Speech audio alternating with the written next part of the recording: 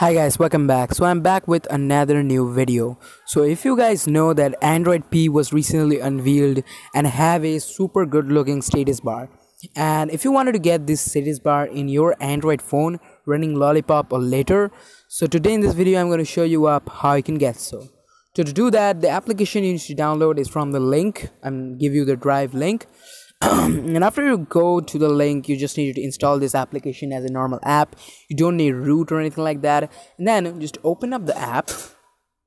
So after you open up the app, you just need to turn this guy on and then give all of those permission it is needed, like the right permission like this, and then the drawing permission like this, and you can see my right is down it up. Let's go back, and finally notification permission. So give it whatever it's need.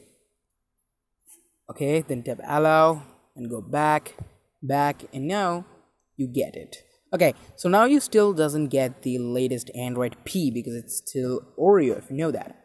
So the next thing you need to do is that to tap on this panel theme and tap P. And after that, boom, you get it. You get the newest Android P style status bar without doing any weird thing. Just install this, give it all of the permissions, and you get it. You can change the shade background, like if you want black, select it. If you're for or like the icons, like something like this, like white and select it. You can see these are looking. It's gonna look really awesome in black, but let's go back to white because I think white is better. Then you can also change the slider color if you want, but if you wanted to go, you can buy the pro version to get something like notification, actions, colors, and everything like that. And you can do a lot of things. You can also use Google Sans font, and you can use it on removing lock screen, removing full screen. You can also enable rounded corners if you want, like this, but I would just probably disable it and change the custom background image. So like select it.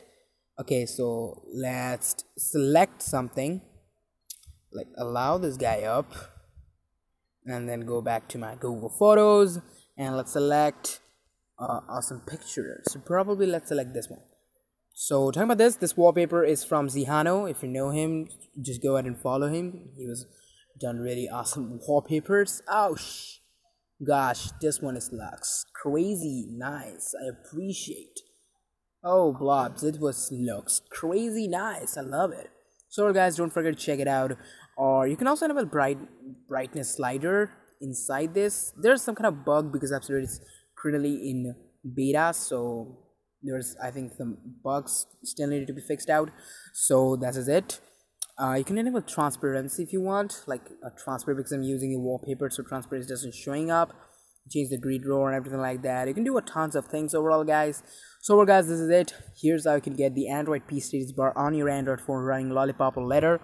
So if you like this video, don't forget to give it a thumbs up, and if you hate it, give it a thumbs down. But guys, don't forget to subscribe me because more Android app reviews are coming in my channel. Overall, guys, thanks for watching. Let's go home.